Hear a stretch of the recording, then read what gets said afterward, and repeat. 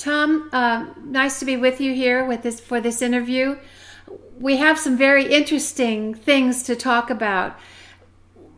You've gained some new insights into the speed of light, things that were previously thought to be a constant, and it is probably still a constant in the idea or in the regards that it is still a constraint. However, this constant has been discovered to vary, and one of the people that have mentioned this is Rupert Sheldrake.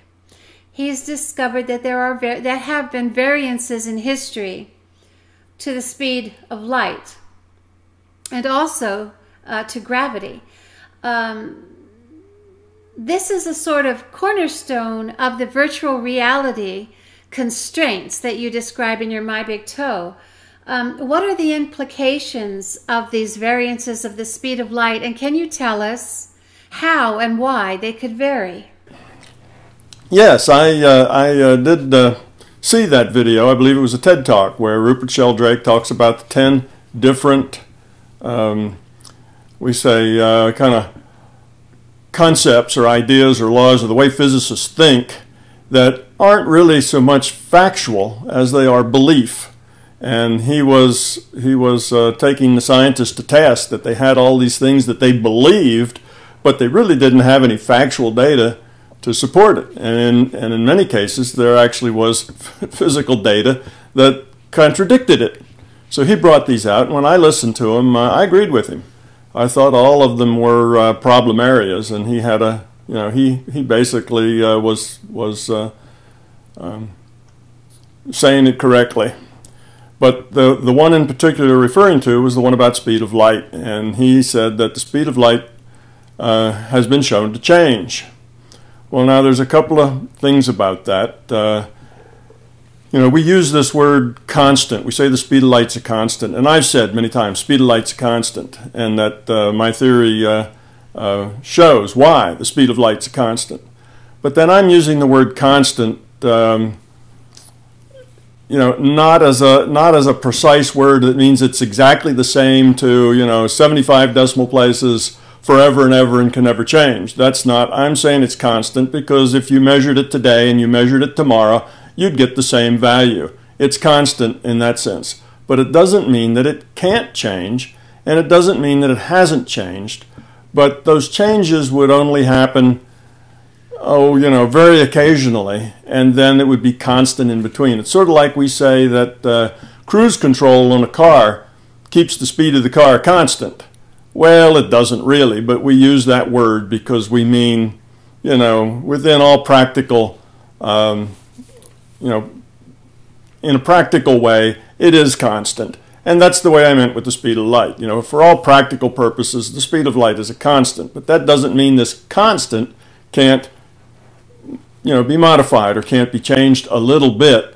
Now, we're not talking about huge changes in it, but can't be modified a little bit one way or the other. Okay, well, how does that work? Why would this happen?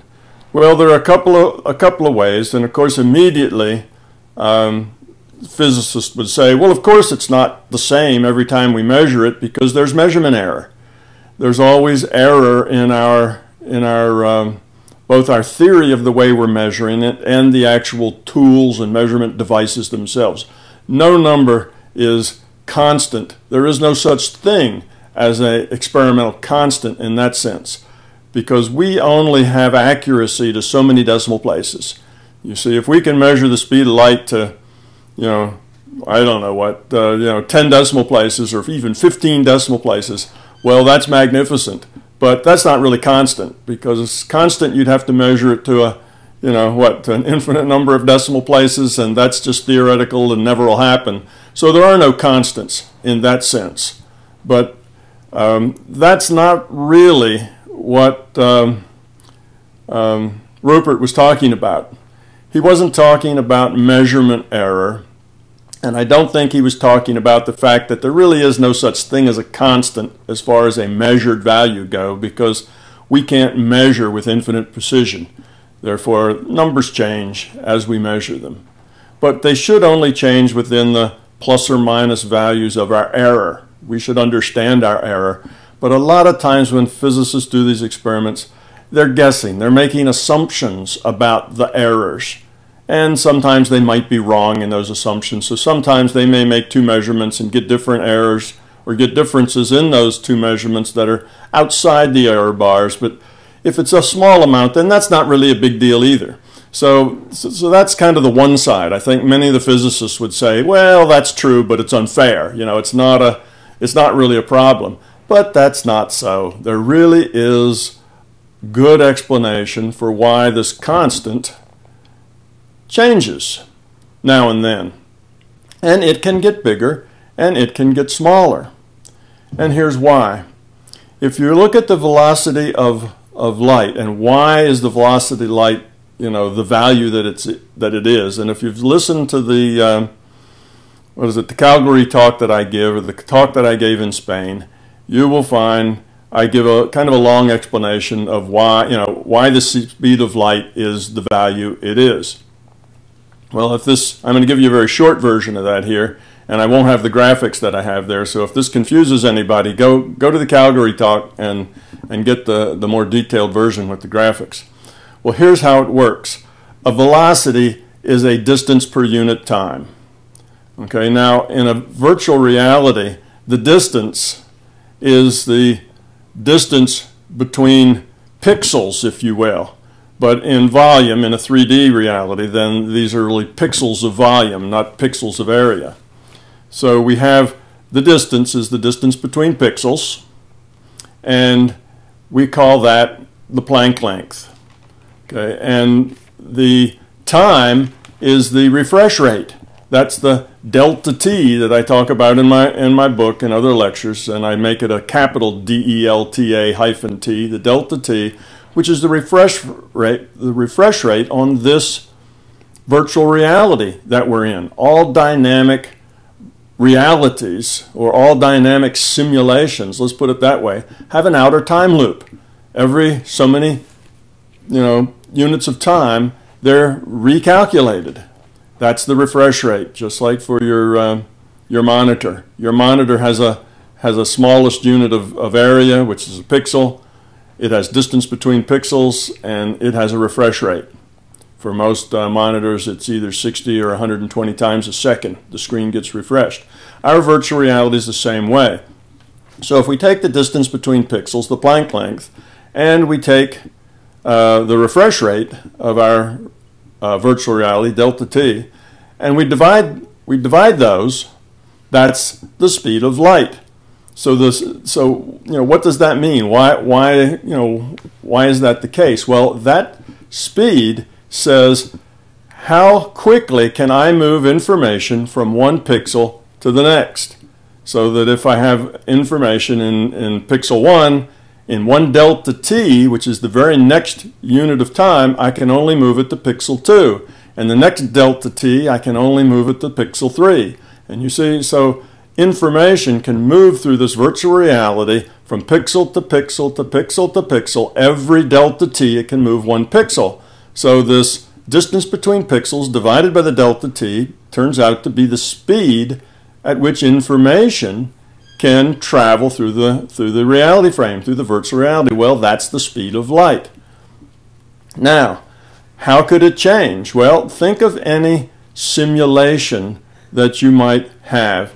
In this simulation, why do you pick a delta t that you pick? Why would anybody pick a particular delta t for simulation? Well, it depends on how fast the action is in that simulation. If you have things in that simulation that move very quickly, then you need a smaller delta t, otherwise that motion will be jerky. It won't be smooth. It won't look like a movie, you see. So you need a higher delta t if there are time measurements that need to be more precise. And what about the pixel size? Well, you need to have a resolution in this virtual reality such that people in it and their instruments and the things that they measure see their reality as continuous.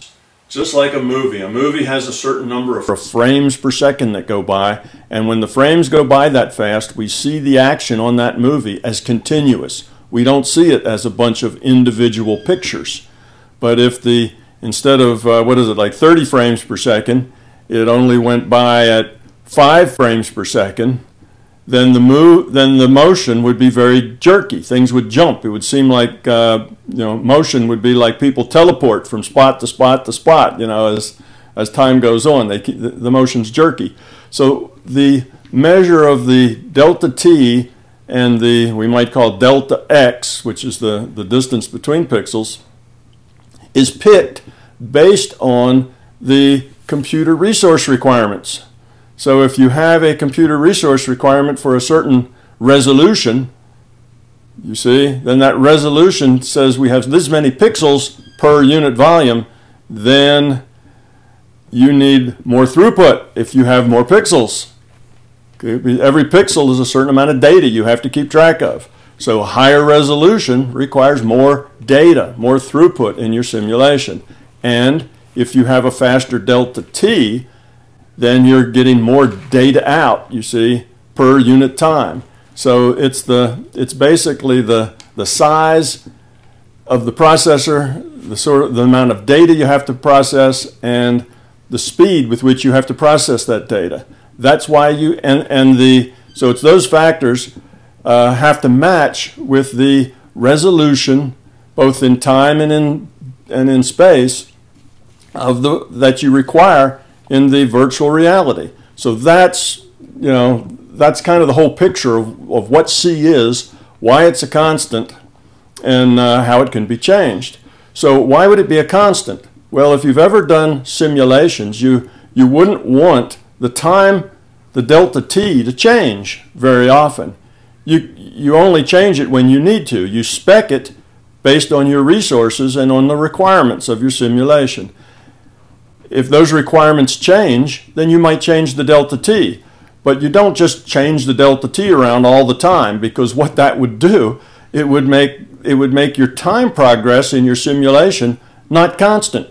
You see, your simulation progresses in its time by these delta t's, and it would be like if you were watching a movie and sometimes it was running at 30 frames per second and sometimes at 60 frames per second, which means everybody would be going very fast, it'd be like a fast forward, and sometimes it's only moving at 10 frames per second, and that would be slow motion. So you jump back and forth between slow motion, regular motion, and fast motion all the time in this reality. So that would be really crazy. It wouldn't be the buttoned down, reliable reality that we need in order to get good feedback from our choices.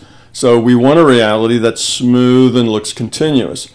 And it's the same with the delta V's, the deltas in the volume, because if they changed, then it would be like on your screen if your pixel size changed. If part of your screen had, sometimes you had a very high resolution and sometimes you had a very low resolution, what you saw would change all the time. And from minute to minute, you wouldn't have consistency in your reality. So that's why C is a constant, because we need this constant homogeneous reality frame in which to lower the entropy of our consciousness. It won't do for this reality frame to be goofy and jumping around and teleporting and sometimes grainy and sometimes not. So that's the point of it being a constant. But now let's say things change. When we have things that are very slow, which take the last 10,000 years up to maybe 100 years ago, well, there weren't things that were very fast. About the fastest thing going was maybe birds flying. Some birds get to like 60 miles an hour, but horses don't run that fast. People don't run that fast. Hardly anything went that fast. So the speeds that were really fast in this reality were far and few between. We had lightning maybe that was fast. You could see flashes of lightning and things like that were fast, but there wasn't a lot of fast stuff that you could study really up close.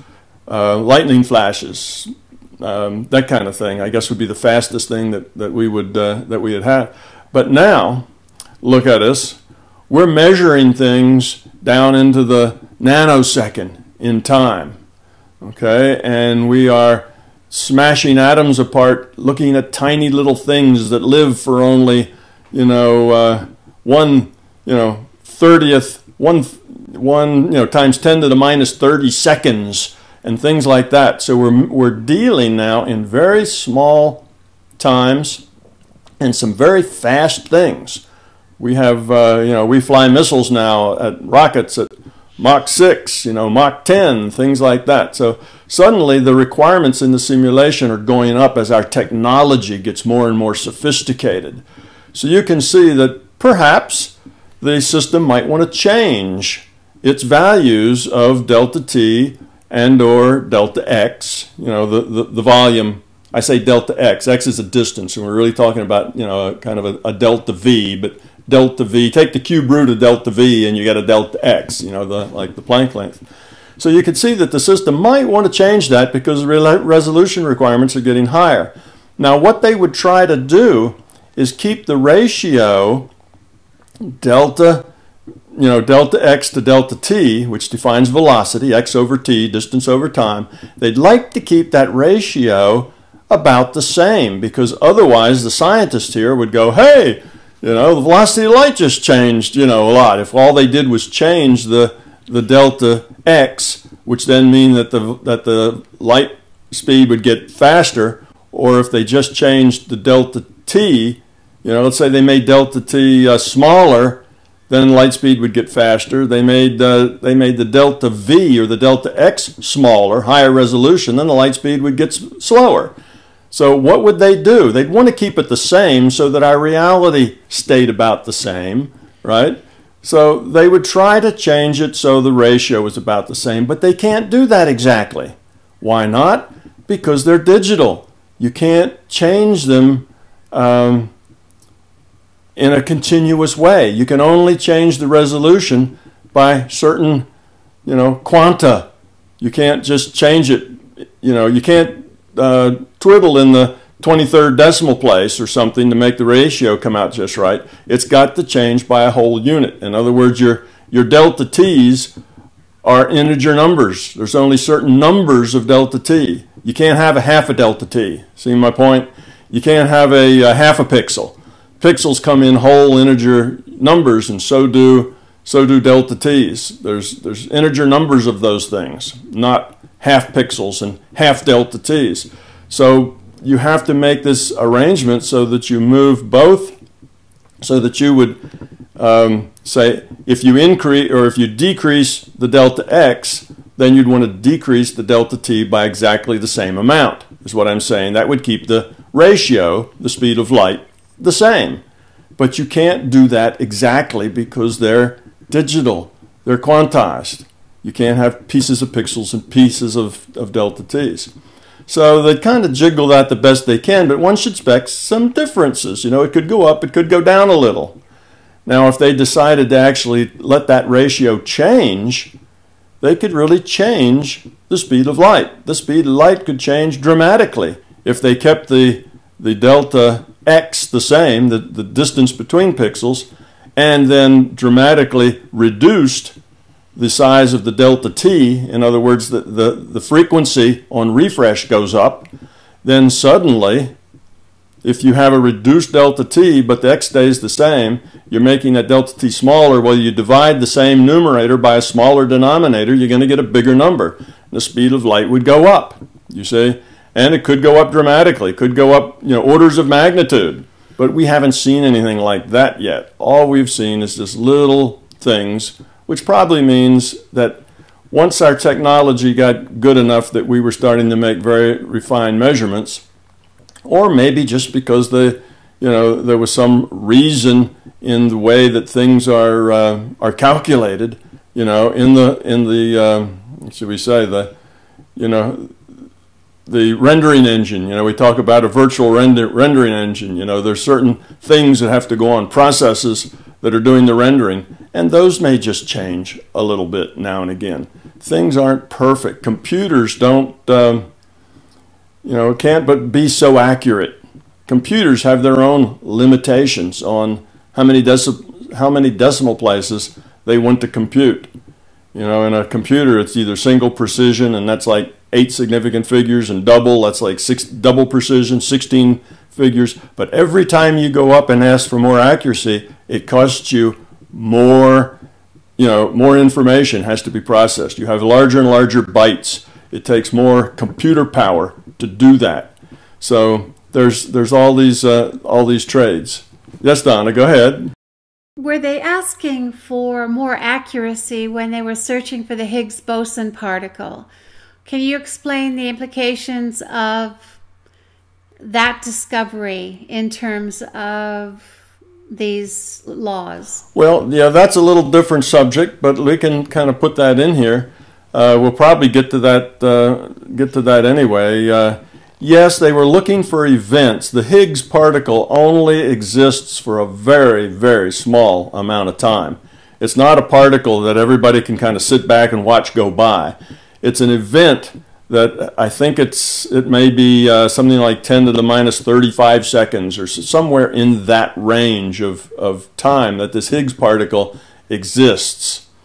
Okay, so it is an extremely short-lived experience, but we're seeing things that basically events that are that short, that small. Now that may drive the delta t to be a little smaller, but now I've said that our delta t is like 10 to the minus 44 seconds, so that's small enough for us to see a Higgs particle. So there really wouldn't be any necessary to change it by very much.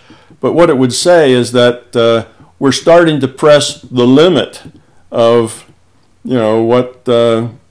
of how the virtual reality is generated. When we start doing things like measuring Higgs particles and in this big accelerator, we're starting to push the limit of what the simulation is able to simulate. 10 to the minus 30, say 34. Let's just make a number. And 10 to the minus 44. Well, that's still quite a there's quite a distance there, but we're beginning to press that limit. So yes, when things like that happen, I can see that the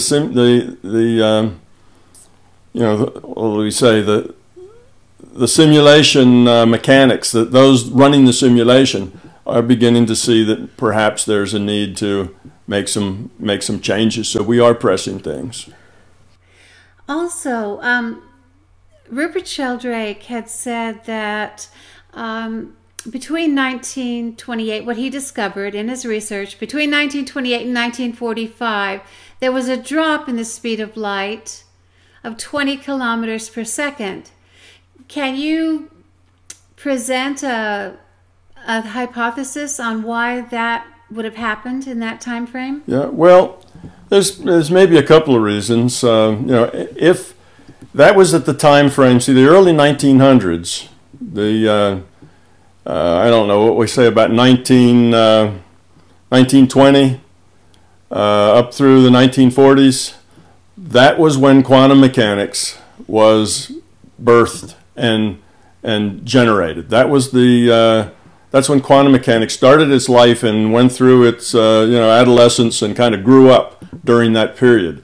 So if we go to 1920, 23, 24, in that the early 20s. Maybe the late teens. I'm not sure of exactly when one would pinpoint when it started, but early 1920s through the 1940s, it was when most of that early quantum mechanics research was being done, and quantum mechanics was invented and turned into a science right during that time. Okay, so that was one event, major event in science that was taking place then. Now, whether that would be a reason for the larger consciousness system to want to meddle a little bit with the ability of the simulation to simulate, that would have been the right handwriting on the wall that said, hey, before long, we're going to be pressing the limits here. So perhaps that might have been a kind of a reason for that to change. Or it may be something else. It may just have been a little adjustment. You try to when you're running a computer simulation, you're always balancing how small can you run delta t, how small a delta t, which means how much resolution can you afford? Because again, every time you make that smaller and your resolution gets bigger, there's more data to process. It may have been that the larger consciousness system found a more efficient way to process the data, which meant that it could decrease the delta t, make our resolution a little better because it had a little better technology. It could be something like that as well. When I was first running simulations back in the early 1970s, the computers were so slow in those days that there were huge limits on how fast you could run. I had programs that would run for months.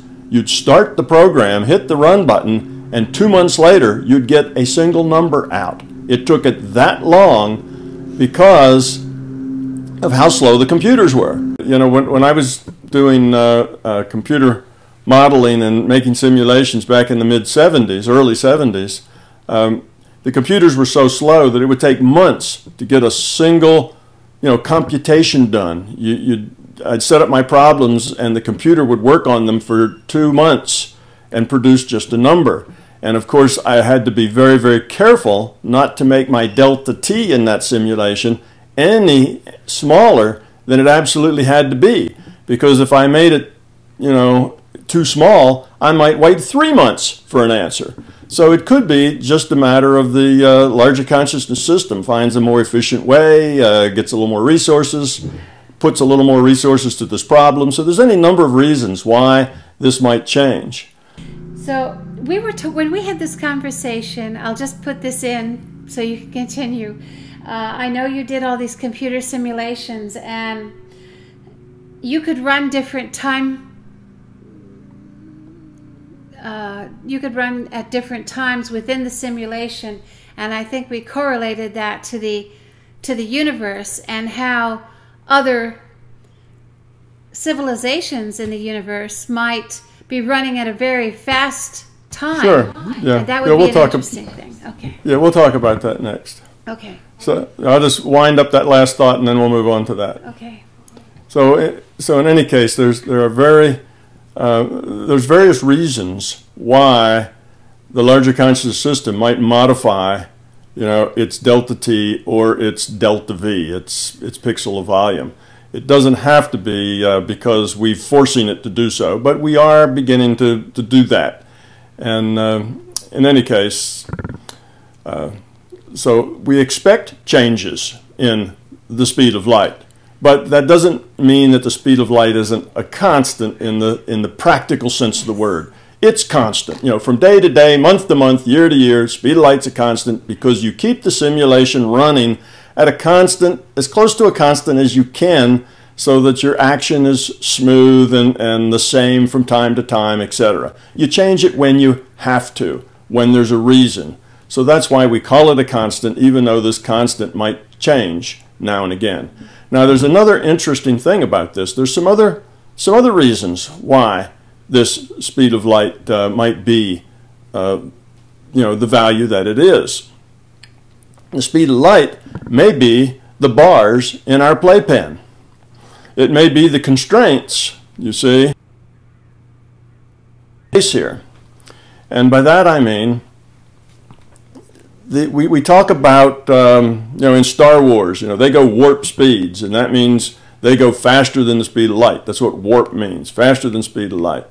And everybody figures that, well, someday we'll go faster than the speed of light, and then we'll be able to travel to the various, galaxies and stars and yada, yada, yada, and that's kind of the dream. And everybody expects, sure, that'll happen one day. But that's because we watch so much television.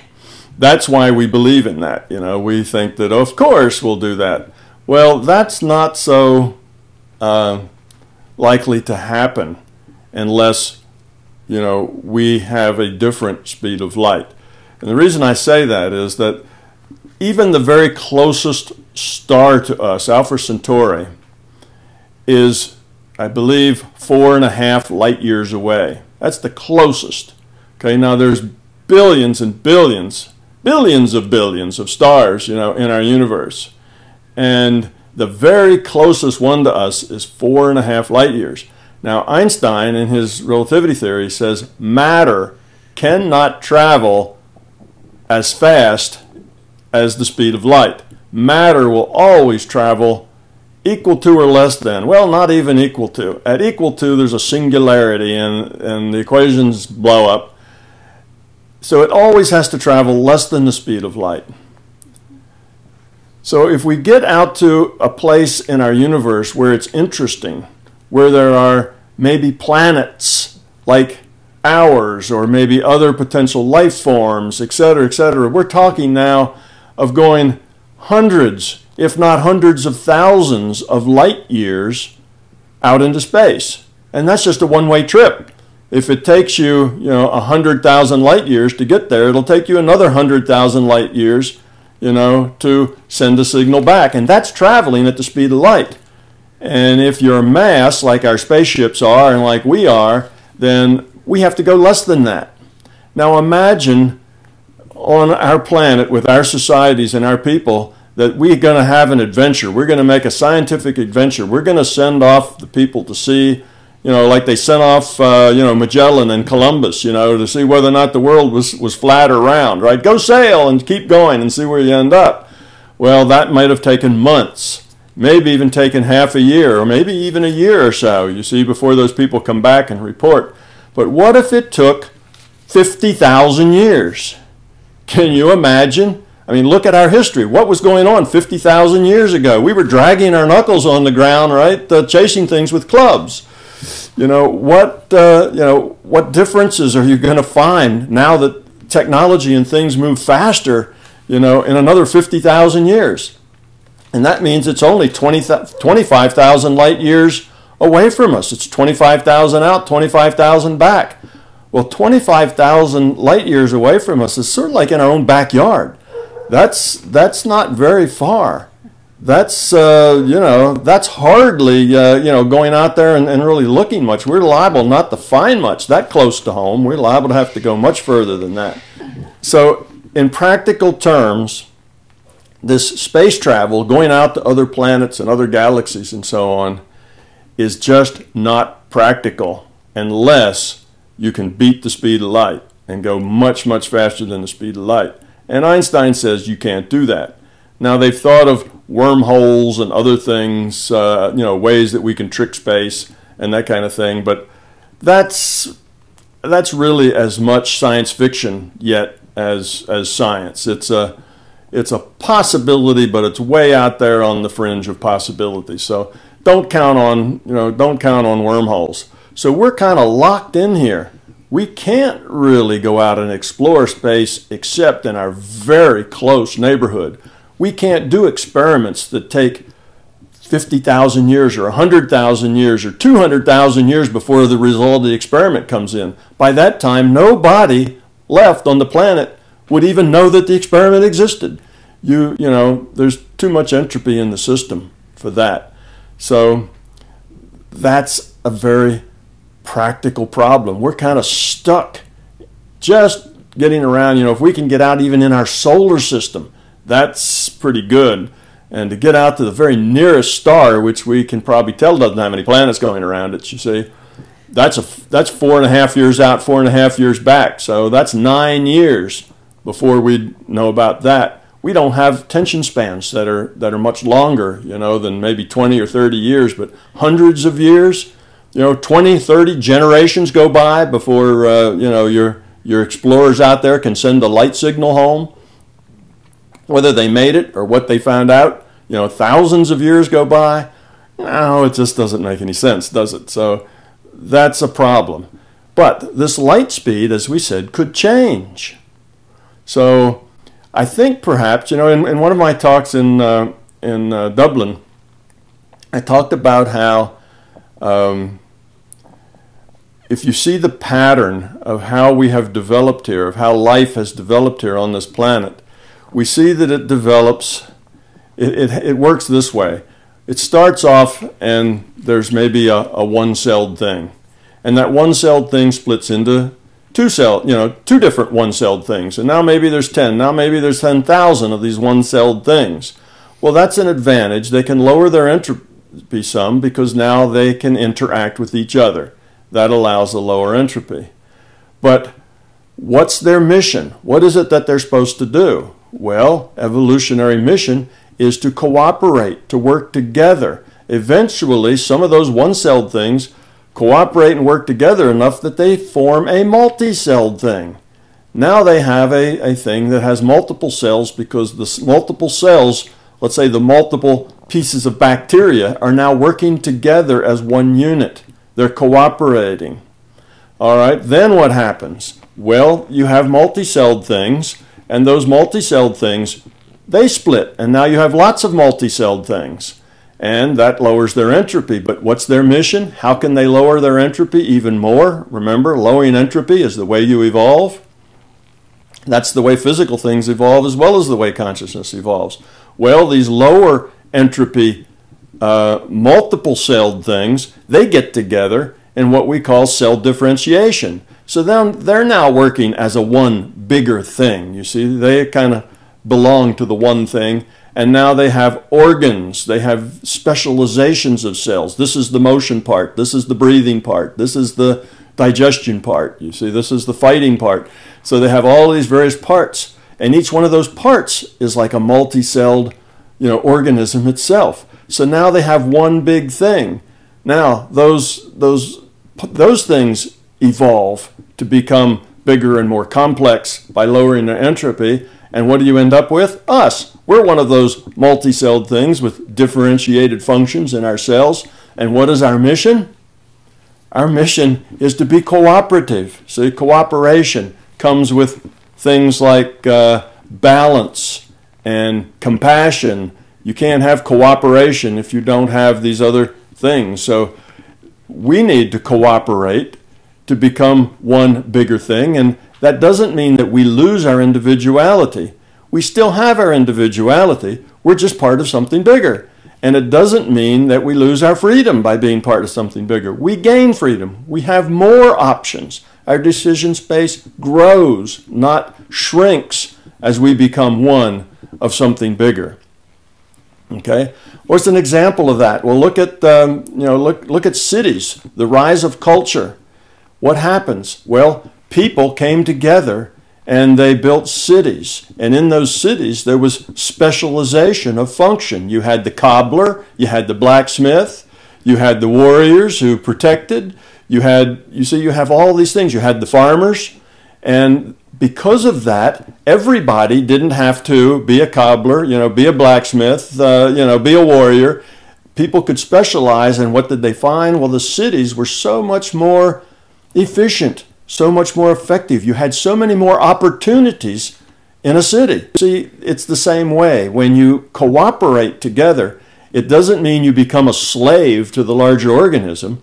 It means you get a bigger decision space. You have more choices, not fewer. People have this mindset that, oh no, we're supposed to become a one thing. That means we'll all become cogs in a bigger wheel and we'll lose our freedom and our individuality. No, you gain greater freedom, greater individuality, more choices, larger decision space, lower entropy, you see. So what's our mission now here as these human beings? Well, we are to cooperate. We've done it some in cities. We do it in, say, corporations.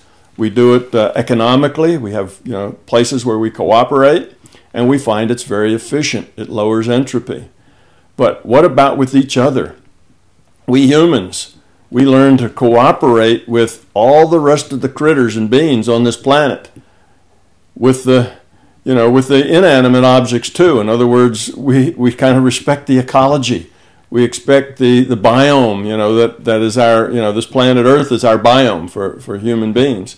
So becoming one with the whole planet, with each other, makes us more free. And we become one thing. And then once we do that, and we've kind of gotten that act together, then what would be next? Well, let's step up the ladder. And let's say next would be to interact with other units like ours, right? Just like the bacteria interact with other bacteria. And where would they be? Probably other planets in the solar system, not the solar system, but in the universe.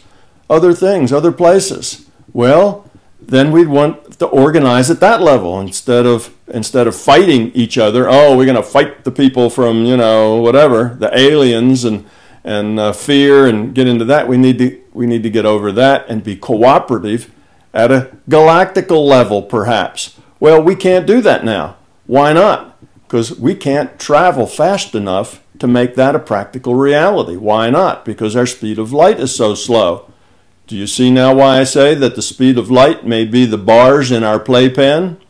We are, until we evolve to the point that we have gotten rid of enough fear and gained enough quality in our consciousness, we have no business out there, interacting with other, entities from other planets, other places in this universe. We can't even interact successfully with ourselves, you see. So why would we want to be let loose on the next, on the next bigger level of organization when we have not mastered the level of organization that we're in? You see, so that kind of says, well, maybe it's a bigger game than we thought.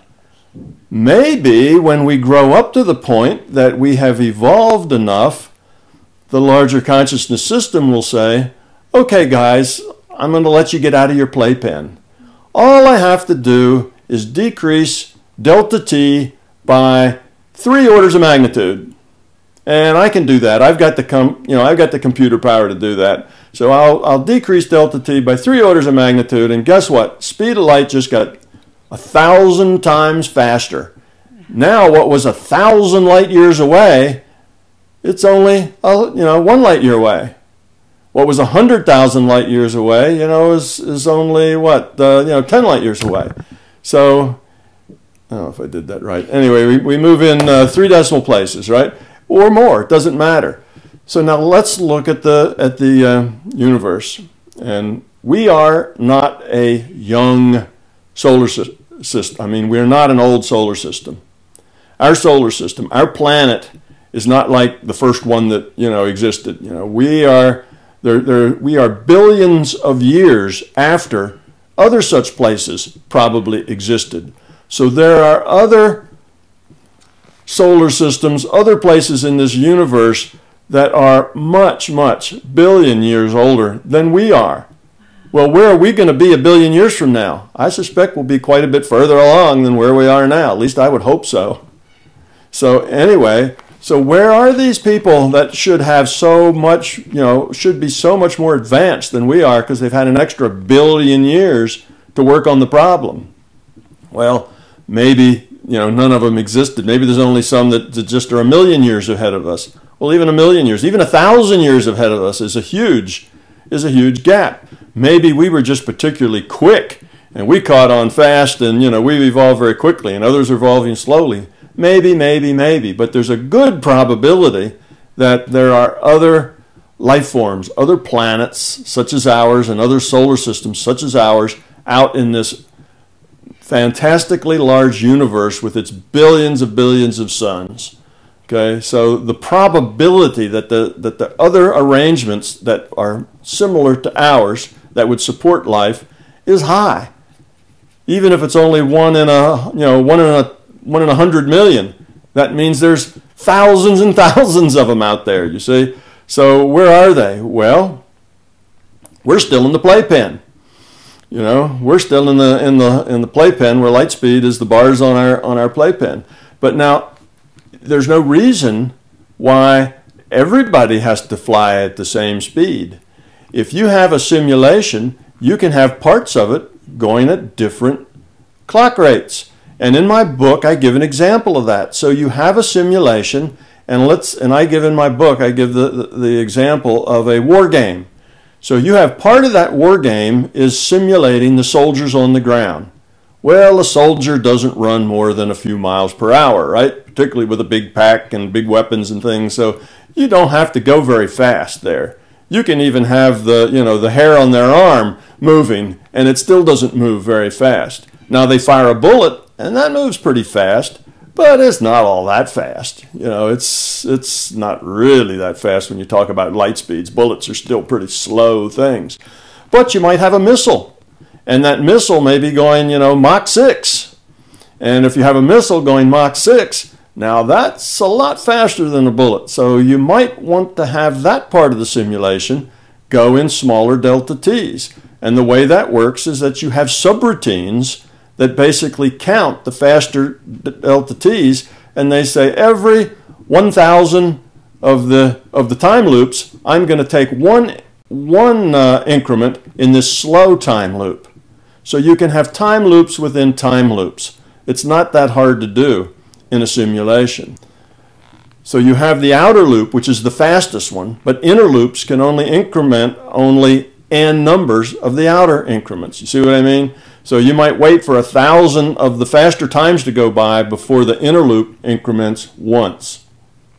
So that means it's not a problem with having different speeds of light for different civilizations, you could say, within the universe. There may be other parts of the universe where the playpen bars have come off and their speed of light isn't the same as our speed of light, because this is a simulation, and in a digital simulation you can do all kinds of neat tricks that you can't do anywhere else. So that's why this is a possibility.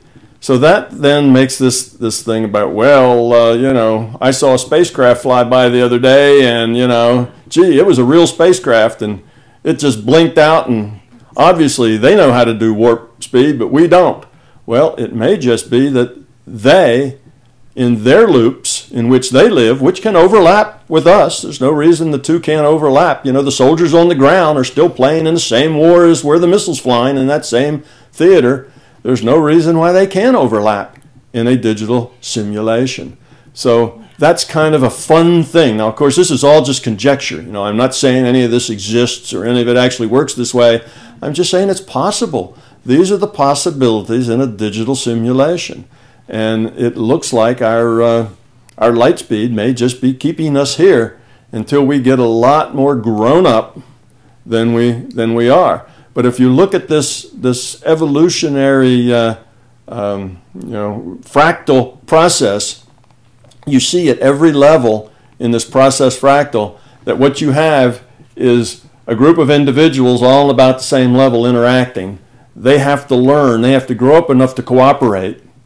They have to have the caring, the compassion, the interest in cooperation. They have to not have the fear of each other. They have to have the trust of cooperation. You see, they have to grow. So as they become more love-like and less fear-like, they learn to cooperate. When they do, they get a larger decision space, more freedom, more decisions, bigger reality, more functional, less entropy, and then you start it all over again. Then those things you see split, and you have a bunch of those, and then those have to learn to cooperate. Then those things split. You see what I mean? It just keeps going up from the single cell all the way up to where we are, and we can kind of see that our mission now is to get over our fear-based, ego-based, belief-based, approach to life, become cooperative, become more free, become happier, become more productive.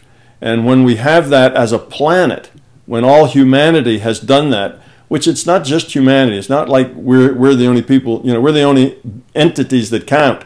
It's all the life forms on this planet and all the inanimate stuff on this planet.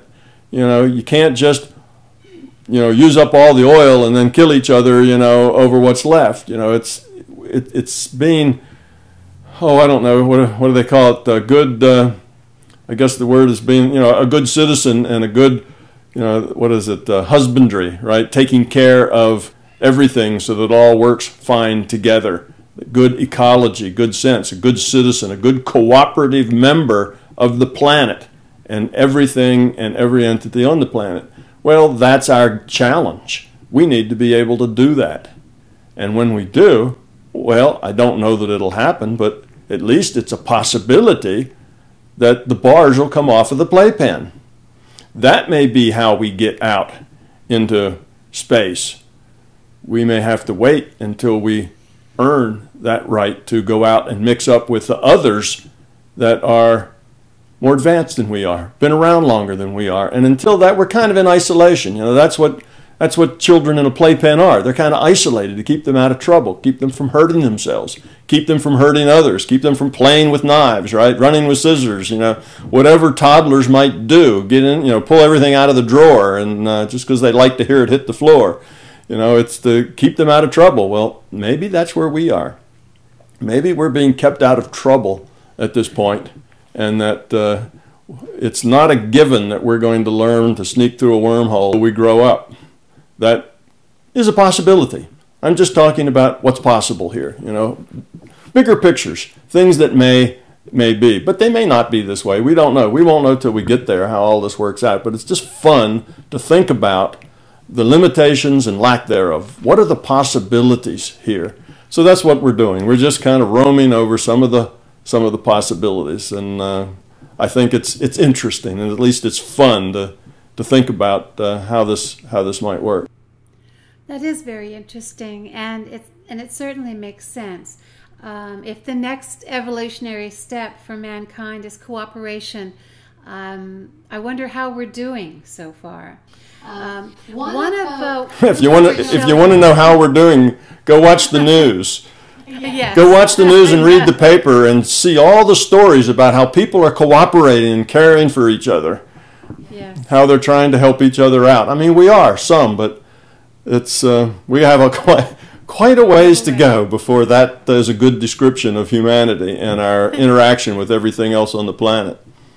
That's right. One of the other dogmas or beliefs of science, material scientists don't seem to recognize consciousness, and I know that others have alluded to it. Edward Fredkin says the answers exist in other.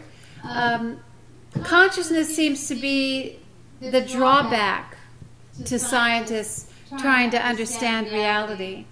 Will we ever break through that? Well, you know, it's a belief.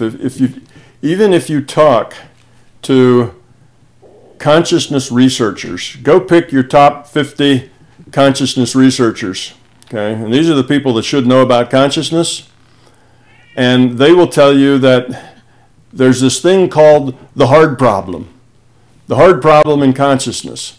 And what the hard problem is, and this is the big thing that they can't solve. They can make a lot of progress everywhere else, but they just can't solve the hard problem. And what is this hard problem? It's how do you get awareness? How do you get consciousness out of basically innate? How do you get it out of inanimate matter? Okay, the brain is just a bunch of cells and electrical impulses and that sort of thing. So how does one get consciousness out of a glop of inanimate matter? That's the hard problem. Well, the reason that that's a hard problem is that it doesn't work that way. You know, that's like saying, the hard problem is how did you get all this water that's on our planet out of the stones? Well, it didn't come out of the stones. That's why it's such a hard problem is, how did all this water materialize out of the inner core of molten stone, molten iron? How did that happen? Well, they're thinking of it wrong. The water didn't come out of the molten core. That's not the way it works. Well, that's why this problem in consciousness is such a hard problem, because consciousness doesn't come out of a brain. You see, the brain is a virtual brain. It doesn't produce consciousness. But yet even the consciousness researchers, they believe that consciousness must come out of the brain. The brain somehow creates it. But every time they try to come up with some theory or idea of how can the brain create consciousness, they fail. And because they don't see any way forward, they always fail. They call it the hard problem of consciousness. Well, it is a hard problem. Just like trying to figure out why or how water pours out of stones. It's a hard problem. You see, it doesn't come out of stones. It comes out of underground streams that run between the stones, you see. So they're just missing the point. They will never find out how consciousness is generated by a brain, because consciousness is not generated by the brain. The problem is hard because they don't they're missing the whole idea about consciousness versus matter. But in their minds, and in the minds of scientists in general, they believe that physical reality is all the reality there is, and that everything that's here is somehow taken back to a physical cause. That's the physical causality. So consciousness is obviously here. We are conscious. We know that. So it's a fact, and we want to somehow trace the causality of that consciousness back to a physical cause. And of course, it's the hard problem because it just doesn't work that way. So you say, will they ever get over it? Well, you'd think if they were more logical, they'd say that, well, we can't find any way that that's possible. And if that doesn't seem to be possible, maybe we need to look for another explanation, as opposed to keep trying to beat this already dead horse that will never get up and run again. But we just keep beating it and beating it. And we say it's a hard problem getting this dead horse to get up and run again. And we just don't know. But we'll keep beating it and see what happens. You see, well, eventually you kind of have to say, well, maybe we're just, beating a dead horse and it isn't going to happen. We need to think of some other way. Consciousness doesn't come from inanimate matter. Perhaps it's the other way around. Perhaps inanimate matter comes from consciousness. Let's try a different approach, but they don't, because they believe so strongly that everything must have a physical matter causality that they only say, well, okay, the horse is dead and we keep beating it because we keep expecting it to get up and run, but we're just not beating it hard enough. We're not beating it with the right whip. If we just found a better whip or could hit it a little harder, maybe it would get up and run. But they don't. They just, they don't see the problem there. So the idea is that we know it must come from physical cause, but we just don't know how, and that's the hard problem. So I don't know when they will get over it. They'll just have to get over that belief. Right now, it's going to be no time soon, because that is the core belief. Talk about, Rupert Sheldrake saying that science is belief-based, and he brings up these 10 areas where they're obviously just scientific beliefs and not facts at all. Well, that's one of the main beliefs, is that everything must have a physical cause. And for most of the things here that are pieces of the simulation, they do, because there is a rule set, and the rule set is why we have physical causality. But when it comes to consciousness, that's a different thing altogether. And it just is a belief like any other, like any religious belief, like any kind of belief. How do people get over things that they truly believe in? It's a slow process. He also said science can't deal with the fact that we are conscious. And you have said that basically this computer simulation that you are using as a model for your reality, the consciousness is the computer. That's where the scientists are failing to realize. Yes, all sorts of scientists now have jumped on the bandwagon about reality being virtual. I even watched a talk, a month or so ago, and actually it happened last year in 2012. There was I don't know the details, maybe you can fill that in, but there was a conference, and the subject of this conference was virtual reality, and they had this panel of 5, high-powered physicists, top in their field, and they were all saying, yes, reality is information. This is a virtual reality. So the idea that scientists now are beginning to see that virtual reality is better physics, that's come along, that's been accepted so much in the physics community that 5 high-powered physicists, from the likes of MIT and other, places like that, sit down and talk seriously about it. Whereas when I first published my book a decade ago, you couldn't have found anybody willing to, stand up in public and say that reality was virtual. They would have been, shouted down by their peers. But now here's the whole panel of them, and they're all talking about this, and it's a very serious accepted subject. So we've come a long way there. Virtual reality is being accepted. But what they can't get their minds around is that a virtual reality has to be computed elsewhere. A simulation does not compute itself. You have to have a computer, and the computer creates a simulation. But the simulation has to be computed. It can't compute itself. So Friedkin understood that, and he said the simulation, can't compute itself. It has to be computed elsewhere, and he called elsewhere other. But the thing so he gets it, and some of the other physicists get it, but most are still, it's that same belief, you see. They say, well, but if it's computed elsewhere, then that means there's something other than this physical reality. No, can't go there. No, can't happen. This is the one case where the simulation programs and computes itself, and of course that's illogical. That's like the camera taking a picture of itself. If you're the thing taking the picture, then you have to take the picture of something else. The thing that takes the picture can't take the picture of itself. This is like third grade logic, but there were at least 3 of the 5 physicists on that panel just couldn't go there, that it had to happen in other. They go, no, I can't understand it, but I can't go there with you, Dr. Friedkin. So you have you run up against this belief that physical reality is all there is, and everything has to be derived from this physical reality. So, okay, there's this virtual reality, and obviously logical tells you the simulation has to be computed elsewhere. But no, this is a special case where magic happens, and that doesn't apply.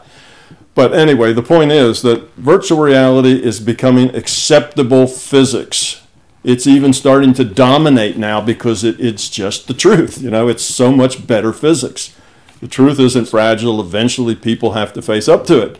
But the idea that consciousness is the computer, that is not even on the boards yet. That's not even a minor blip anywhere. Even Dr. Fred,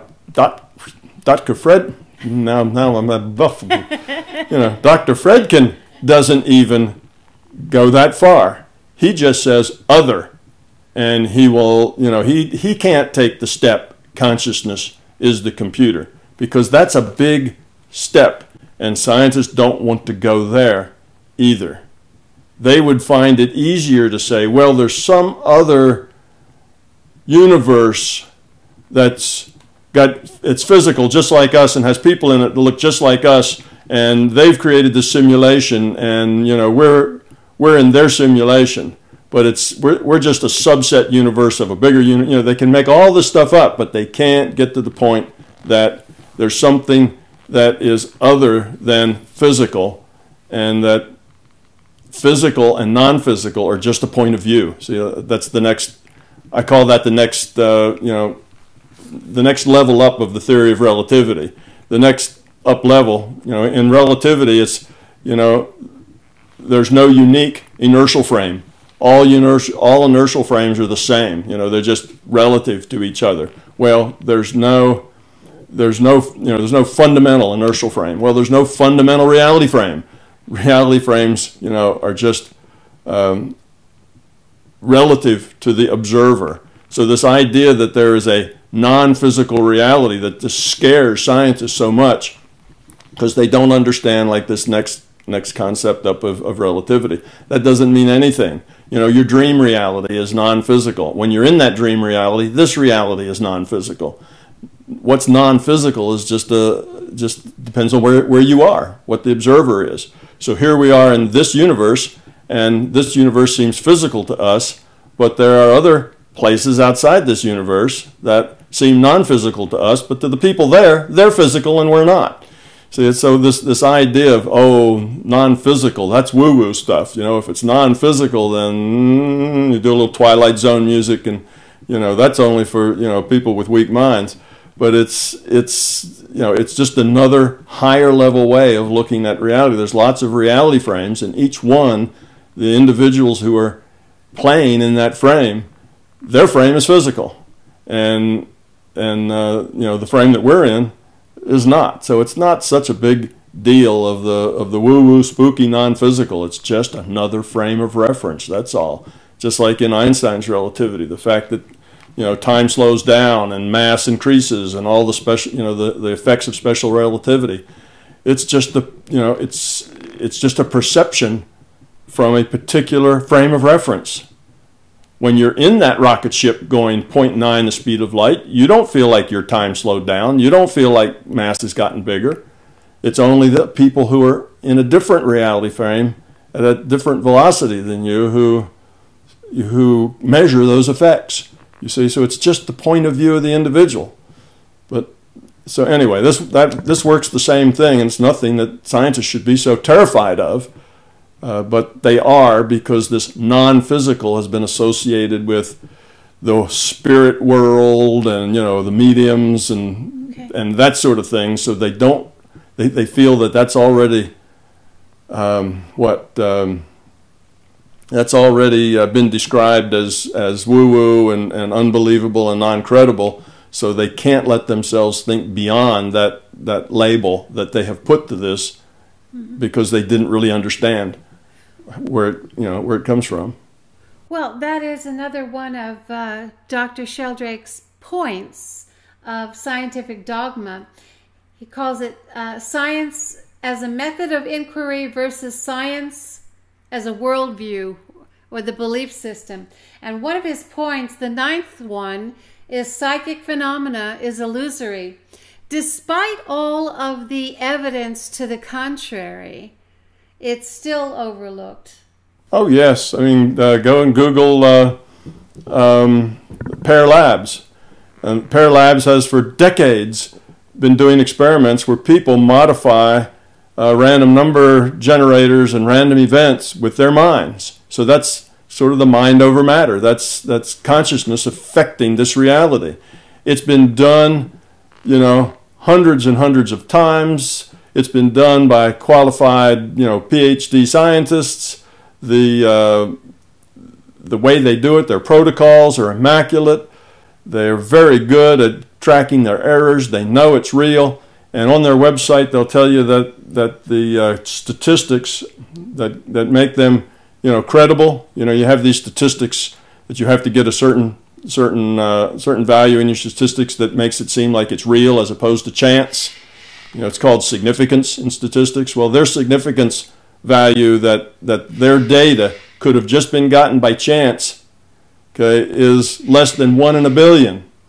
Nobody has statistics that good, on research. 1 in a billion, that it's random. So these are real events, and everybody just looks at it and turns their head the other way because it conflicts with their belief. No, that can't happen. It's their belief. Yet we as a society, we accept sometimes that. We accept the, we accept the fact that, we accept that. We accept it so much that it's law. If drugs don't perform better than the placebo, there is a side effect that's part of our law. Our society, regulates drugs by a side effect. What do you mean there are no such thing as side effects? Gee, they've even made it into our law. Because how should that happen?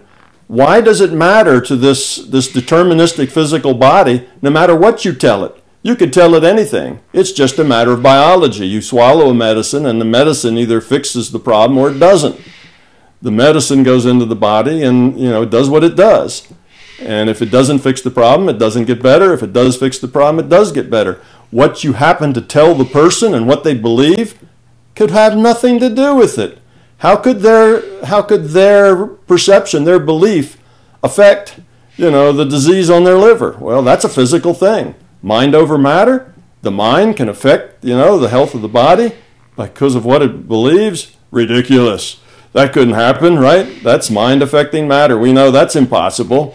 But yet, here's the placebo effect. And everybody says, oh, yeah, placebo effect. Yeah, that's good. That's sound. We have laws by it. So we even have side effects that are part of our culture and part of our legal requirements. So, this idea that, oh, the people at Pear Labs, they must be nuts. They think they can change probability distributions with their mind. We know mind can't affect things like that. Mind can't affect matter, but, so it's inconsistent. But then what I call true believers, that are people who are so completely captured by their belief that they can't think outside of that belief trap, that's what I call true believers. True believers don't mind a little inconsistency. They just ignore it and go on. No, the world has to be older than 7,000 years because, we can carbon date things way back further than that. No, I'm sorry. 7,000 years, Bible told me that. When you're a true believer, you don't care that there's information to the contrary. You just deny it and go on. Well, that's exactly what Rupert Sheldrake says science does. They just deny it and go on.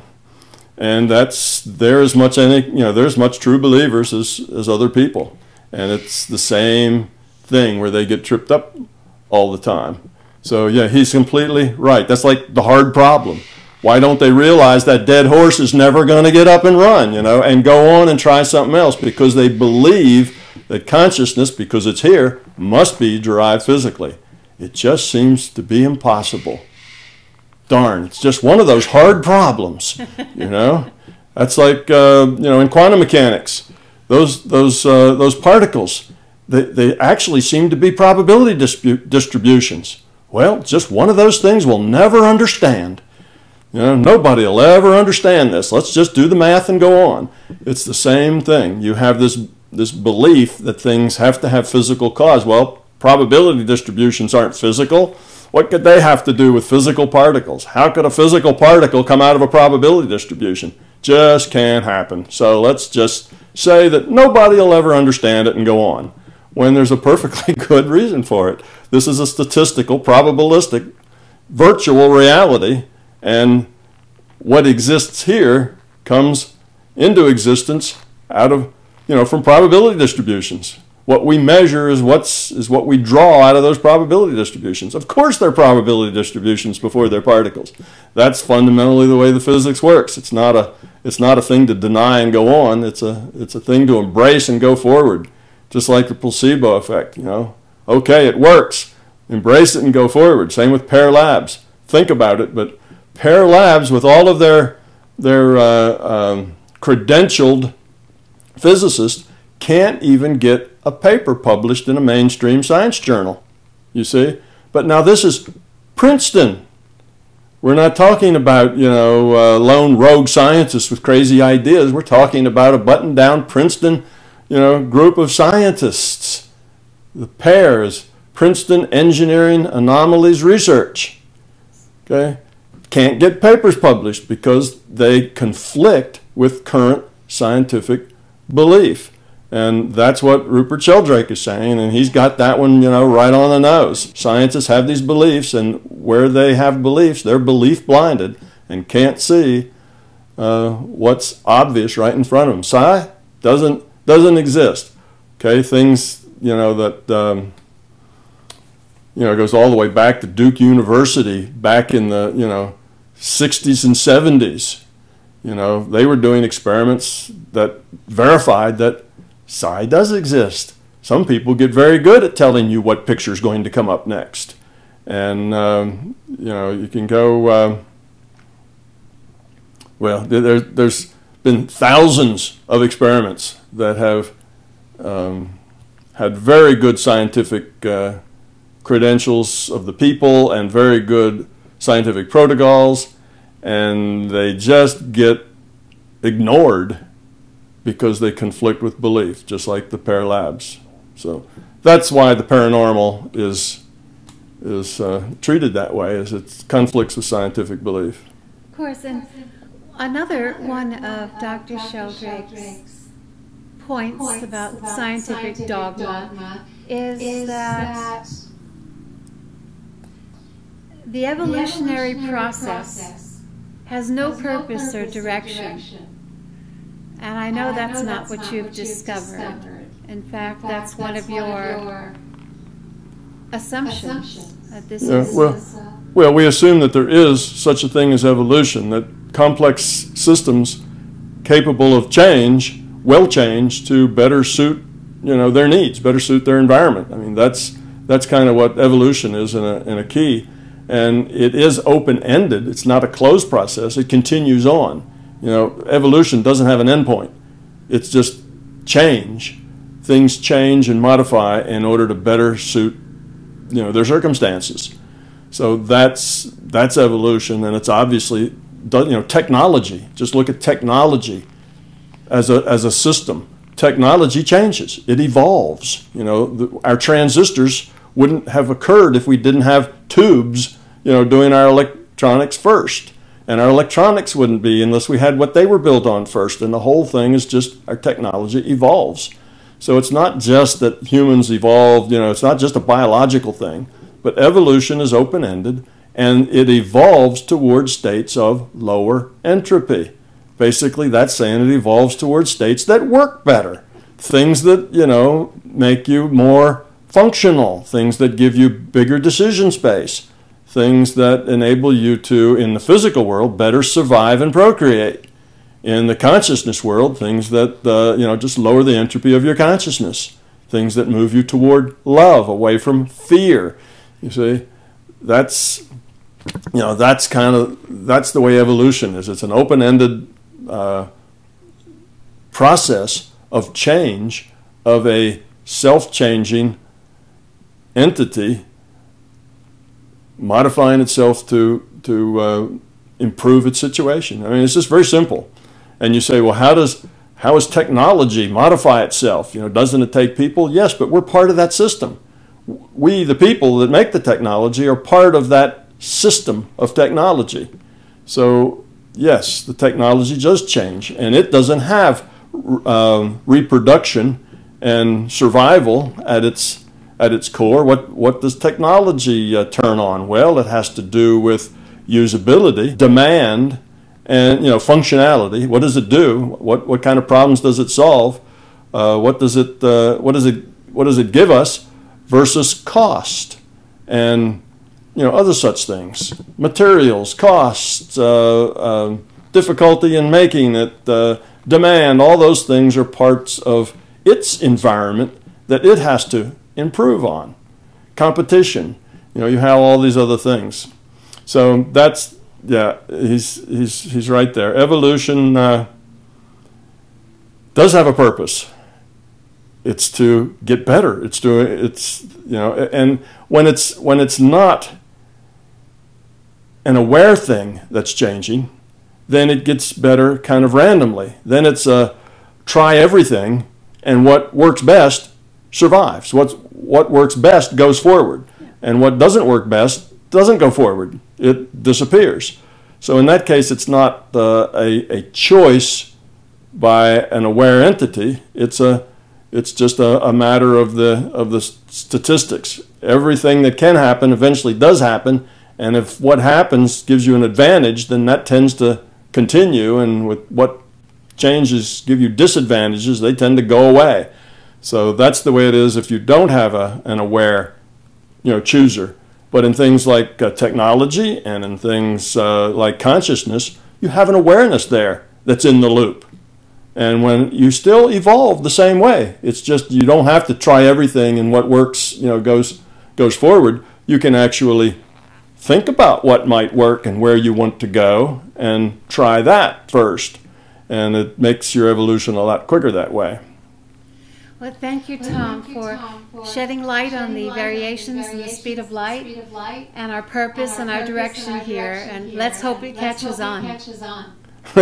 Yes, and there's one other that we could talk about, and that would be in the world of particles. Oh. Because it fits right in here with this discussion. We have the standard model, which is called, quotes, standard model. That is the model. They call it like a standard model, like there's lots of other models and this one's standard. That's not the way it is. The standard model is the model in particle physics, and it basically says here's all the particles and here's their properties, and it makes a nice little matrix that you can see how these things work. But that's another one of these, what does he say, scientific dogma. The fact that the world is described in terms of particles is a scientific dogma. That's not necessary. That's a choice. You see, there's other ways that it could be described rather than in terms of these particles. We could describe it in terms of well, like they did earlier, particles and waves. There's some particles, some waves. But they kind of threw out the waves, and instead of talking about wavicles, which were something in between a particle and a wave, they decided to make everything a particle. But that's a choice. That's not necessarily because it's right. See, that's another dogma. It's a choice that's been made. So we have this standard model, but the standard model has two aspects to it. One of them is more or less accurate. The other one is more or less baloney. The one that's more or less accurate are the equations. The equations work. So the math works. And the standard model's equations are good equations. How we interpret those equations into physical meaningfulness, you have the equation, but then you have to interpret that. What does that mean? What does that equation mean in the physical world? Well, the meaning that physicists apply, the theory behind those equations, is just dogma. What happens is it's sort of like string theory. String theory has a problem that every time they run into an issue that doesn't work and they get stuff that isn't the way experiment says it is, well, they create another dimension to solve the problem. That's just like adding another assumption to solve the problem. You can solve any problem if you can make up enough assumptions to prop it up with. That's why we have this Occam's razor is a fundamental part of physics that says the fewer assumptions, the simpler it is, the more likely it is to be true. Because you can prop up anything with a lot of assumptions.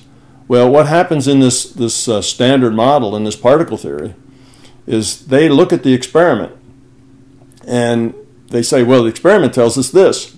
So then they make something up to fit the experiment. You see? And then the experiment will tell them something else. Well, now they'll make something up to fit that experiment. And they've made all these things up to fit the experiments. Well, the equations are good, but their theory of making stuff up to fit the equations is not good. And here's a good example of that. Back in, I don't know when, before we got to Galileo, we had Ptolemy, I think it was called, P-T-O-M-O-L-Y, something like that. And they plotted the various, stars and planets and things like that. But because they had a belief that the Earth was the center of the universe, we were it, right? God made us, made the Earth, so the rest of it would revolve around us. They had that belief that our Earth, our planet, was the center of the universe, and everything else traveled around us. So when they plotted these trajectories of the stars and other planets, they didn't get the nice picture that we get now when we say that the sun's the center. We have all the planets going around in nice little ellipses. They go around in nice little ellipses, and then the stars, they move relative to our sun and the galaxy and all the rest of that. But they then created the mathematics. They created equations that would do trace these things as if the Earth was the center.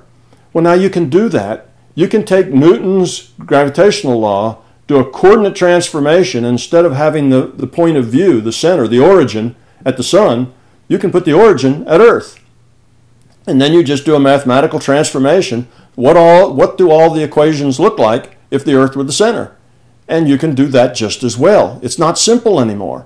Now you have the orbits of the stars and the planets. Instead of doing nice little ellipses, they're going up and down and then back up again, and they're making all these complex shapes.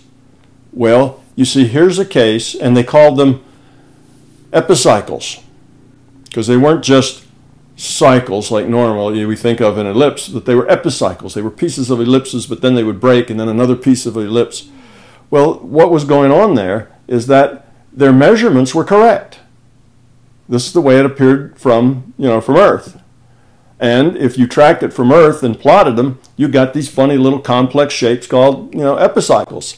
But their theory was wrong in the sense that it needed more assumptions. It was more complicated. It was more complex. So you looked at Occam's razor and you say, well, let's look at Newton's theory and then Kepler, and you see all of these just nice little ellipses traveling around the sun and the Earth's on one of them. Wow, that's so much simpler, you see? So we decide that we'll take that view. All views are the same. You can say the Earth's the center. You could say the moon's the center of the universe if you wanted to and calculate how everything else moves relative to the moon. You just have very complicated equations. Whereas when you put the sun in the center, everything falls out and it's nice and simple. So that's kind of the way physics is done. The fewer assumptions, the better. Well, the standard model is very much like this. They get the data, they make something up to fit the data. Their data's right, just like Ptolemy's data was right. But their theory, just like Ptolemy's theory, is not so good. It's just stuff they make up to suit the data. And so the standard model is really a lot of that, as Rupert Sheldrake says, is dogma. It's choice. You don't have to describe it that way. There's other ways to describe it that'll work just as well, just like describing everything as a particle. So they get in these odd things. Here's the problem. They create these things for themselves. And gravity is one of the problems. The Higgs particle is one of the problems. So their theory, of course, produces that there's going to be a Higgs there. And they may indeed find a Higgs, or they may not. They found something they think might be the Higgs, but there's other particles that have very similar footprints, very similar fingerprints as the Higgs does. So it's not really sure that they found Higgs. That'll be years yet before they would know for sure.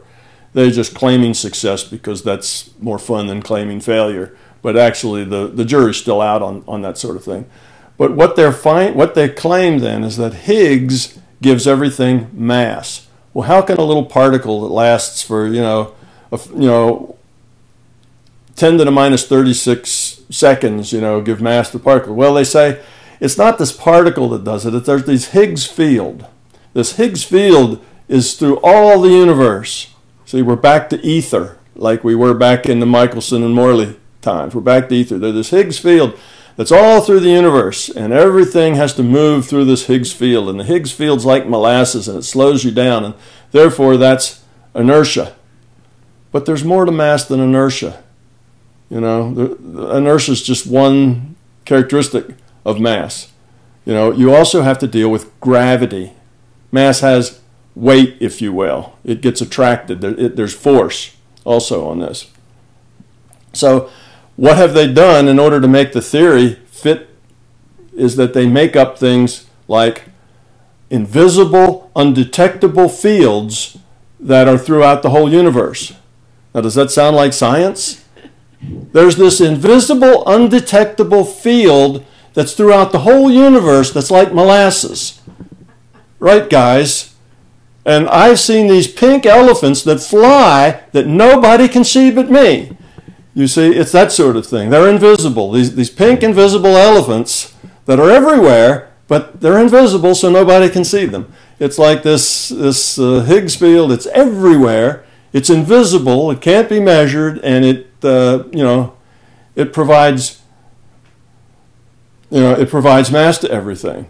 Well, these are like the epicycles. These are people making things up to fit the equations. The equations are good. The measurements, the research, the measurements are good.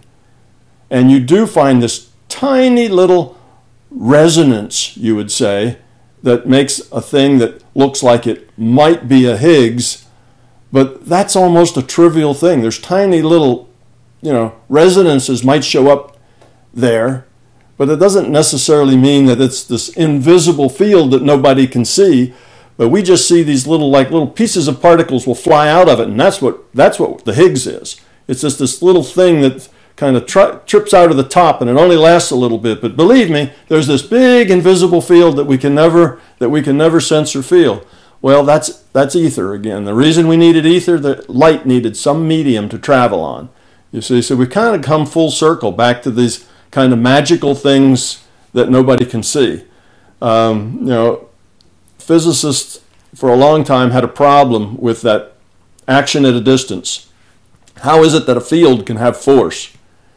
This invisible field, can move things and have force. Well, the action at a distance didn't sit well with physicists for a long time, but since then they've learned to get over it.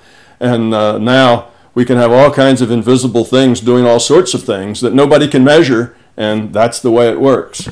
You say, well, I'm not saying they're wrong. I'm just saying that this is dogma. This is a choice. There are other choices they could make, but they're looking at the measured data, coming up with explanations, coming up with theory, and they've kind of gone down the wrong rabbit hole, it would be my opinion. And every time they come up with a new particle, that's basically a new assumption in their model. That's where I got started on this. It's a new assumption in their overall model of reality from the particles. So now if you look at all the particles, I've just read a paper, and some of the words I'm saying here I picked up from Brian Whitworth.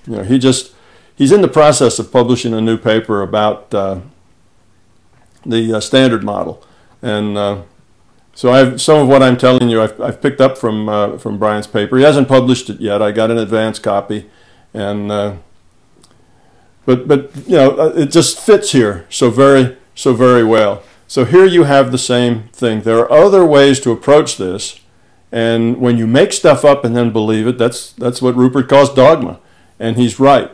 So maybe we could add an 11 and a 12 and a few other things to Rupert's model, and gravity is another one of them. Yes. You see, gravity is another one. Well, if in the particle model, if everything's particles, then there's a gravity particle, and they call it the graviton. And it's got to be a boson because that's the kind of particles it would fall into. And how does this boson, how does this gravity particle warp the fabric of space-time? Because Einstein tells us that gravity is a warp, it's a bend, it's a curve in space-time. Okay, so if gravity is a curve in space-time, how does this graviton warp the fabric of space-time? Move it, pull it around.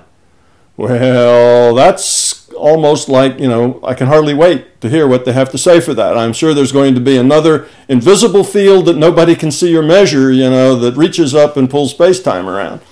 So there's these problems. And rather than say, well, maybe we've got so many problems and we keep adding new assumptions with these new particles, maybe we ought to look at it from a different viewpoint and see if we can't, produce a different model that explains the data more simply so that we get, a Newtonian gravitational model with nice, neat little ellipses, everything, all the planets going around the sun, and oh, that feels so much better, that's probably to be more likely the way it is, rather than, this hodgepodge of, 14 dimensions in string theory and 38 particles or something like that, and everyone's an assumption.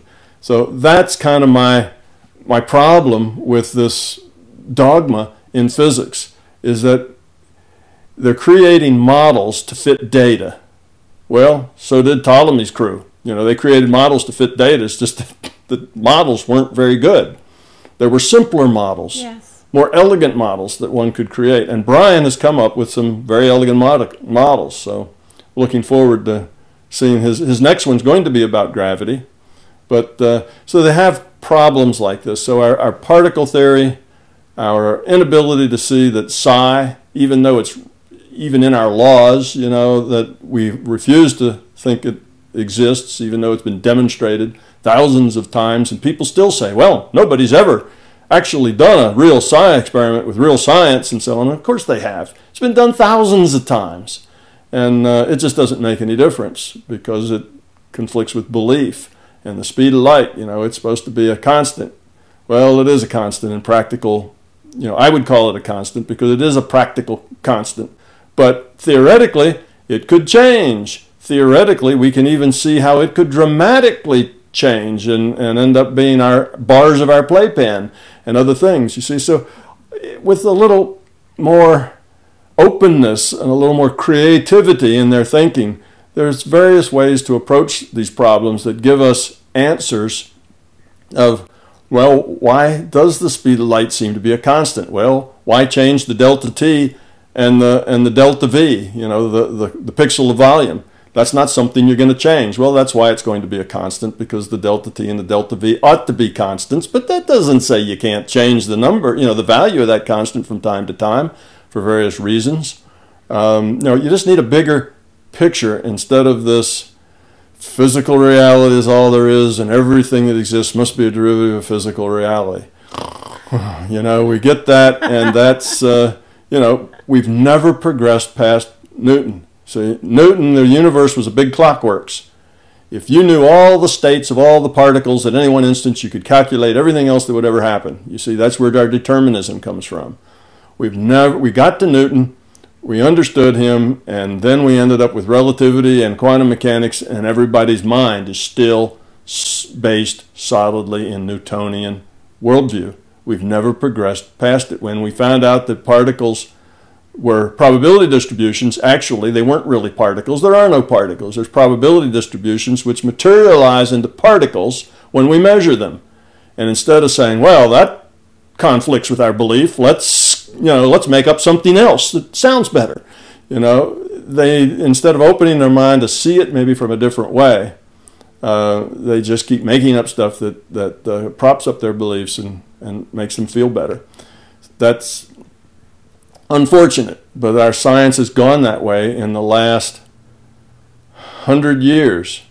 And there's another thing that I just read the other day. They said there's kind of an astounding anomalous fact about physics that I didn't know about. And I just read this, and so I don't even know that it's true, but I read it. And what they said was that there hasn't been any time in the last several hundred years where we have had what did they say, like a 7 or 8 decades, or maybe even 8 or 9 decades without any major fundamental advances in physics. We have been dead in the water for longer than has ever happened before since kind of the beginning of physics, which doesn't go back that far. But anyway, we're in a dead zone here. Oh, we found lots of little new things, but finding a new particle isn't what they mean. That's not a fundamental advance, but a fundamental understanding of reality, that the way things work hasn't happened for a long time. And why have we had this dead zone? Because physics and science in general has gotten into a dogma, a belief space, where their Newtonian worldview doesn't work anymore, and they're shoehorning everything into that viewpoint, and where they just can't do it and it doesn't fit, well, geez, that's the hard problem. Oh, geez, that's the thing that nobody will ever understand, you see, and go on. So that's the problem. Instead of saying, this is a problem, okay, it's a hard problem, maybe we're looking at it the wrong way, you see. Maybe we need another that don't do that. So because of this belief trap that they're in, they have painted themselves into a corner in which the solution doesn't exist. So they can only see, what their belief allows them to see, and the solution doesn't fit. So it's like the Newtonian mind has basically refused to go beyond Newton's worldview, and we're still, everything is physical, it's all deterministic, it's, so you have quantum mechanics that says, well, it's not that way, They're probability distributions. Oh, that's just the math. We just pretend they're probability distributions because that works in the math, and we don't know what it means, and we'll never know what it means. You see, and oh, well, we'll just make up another particle. We measured something, and we'll just add another row or another column to the standard model, and here we are. Gravitons, yeah, well, they must be out there somewhere. We just can't find them. Probably find out they're an invisible particle that nobody will ever be able to tell or see, but they're there. Trust me. This is the problem. My thought. This is the problem that physicists are having, and why we haven't found anything fundamental new about reality. We're just chipping out little bits and pieces, and that's not what they meant. But there haven't been any fundamental new discoveries about the nature of reality for a long time, and that's because we're in this belief box and can't get out of the box. Well, consciousness is the computer, Dr. Fredkin. You know, it's yeah. Okay, you've been up against that wall for what? In 1990 something is when Fredkin published that. He's been saying other. Well, here it is 2013 or 2012, and I heard him on a panel. Same thing. It's in other, but he's not gotten past that point. And I think he believes that it's impossible to get past that point. Just like Feynman said, it's impossible to know why these things happen this way. It's just impossible. What he meant was it's impossible to put it into a Newtonian viewpoint. It's impossible to make it physical. It's impossible to have it be a matter, you know, a particle thing, instead of having these woo-woo waves and probability distributions. That's what's impossible, but we're going to stick with it. That's our story, and we're sticking with it, you know. That's kind of the way they have been. Well, they haven't read My Big Toe. That's the first fundamental I don't think shift in physics. Yeah, I don't think they will read My Big Toe. I think they'd take one look at it and say, oh, this is woo-woo nonsense, and throw it out because it doesn't fit their belief. Just like they throw out Pear Labs, and that's got a lot more credibility than My Big Toe, because there's a whole bunch of physicists, not like one guy, there's a whole bunch of physicists at Princeton saying, hey guys, this is real. And the main group of physicists say, impossible, can't be, so we're not even going to look at it because we know just basically that it just has to be wrong. You guys have made a mistake someplace, and we don't have the time really to help you out. You know, it's that kind of an attitude. Well, I think eventually it will be accepted. There's one thing that you mentioned, gravity, and gravity is also a constant, which Dr. Sheldrake did some research on as well, and found that there was as much as a 1.3% variation in that. Can you comment on what the implications of that might be? Well, you know, gravity is a harder one, because, you know, we measure the gravitational pull here. Because we are small things on the surface of a big thing, you know, the Earth. And from Newton's view, masses attract. Of course, we can't find anything physical why that ought to be. You know, why should masses attract each other? And nobody really knows. You know, so there's this gravitational force, which is almost a mystical force, because it just happens, and there's no real theory of why it ought to happen, why masses ought to attract each other. But we just say that it does. And it seems to work out that way because, you know, using that theory, we can derive all the orbits, you know, of the planets, and we can launch satellites that orbit Saturn and then drop down on a Saturn moon. And if we didn't have a really good practical understanding of gravity, we couldn't do all those things. But every mass is supposed to attract every other mass. So our gravitational experience here, what we measure as a gravitational field, is a result of every mass in the universe has some tiny input to it, you see. And as those things all change around, those tiny inputs might change too. Well, all the stuff that's far away has such a tiny effect that it doesn't matter too much to us. But, you know, gravity's not this simple thing. You know, if you want to measure gravity in a universe that has billions of chunks of mass in it, and every one of them is attracting every other one, you have a very complicated problem. So we're always approximating what the gravitational field is, and as things change around, it's changing out there in far decimal places. So that could be some of it. Everything else, anything that's measured is not constant. Everything that's measured depends on the tools that you use and the theory with which you go about measuring it. So now that's in the small stuff. As far as the big stuff goes, gravity, just like, you know, we talk about this is a simulation. So at the highest level, the most simple explanation is that it's just calculated. It's part of a calculation. Okay, now this calculation, as Brian Whitworth describes it, is really a process, which isn't surprising because, you know, this is a process fractal. It's all about processes. So it's not necessarily like an equation that's being solved, as it is a process at the the basic level of computation. you know, at the ones and zeros level of computation. There's processes that are going on that does this computation. Now, Brian Whitworth is going to say that it's a phase. You know, gravity has to do with the phase of motion of processing in his four-dimensional grid. He's got the process kind of down for what creates all these particles, and he's going to have another paper after he publishes this one that'll talk about gravitation. So he's done force and light and mass. Mass is basically a lot of processing that's going on. So he has reduced all of physics to a computer problem, basically to ones and zeros of computer processing, you see, and that's just another view. You don't need all the particle theory, but you can derive the same equations. You can derive E equals m square and you know, the rest of it.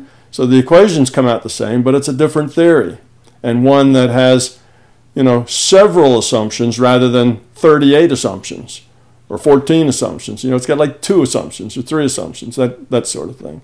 So it's getting people to get rid of their belief and see that bigger picture. So how could gravity change? Well, gravity is just, you know, a calculation. We talk about, you know, a computer. You know, this is a virtual reality and it's computed in a computer.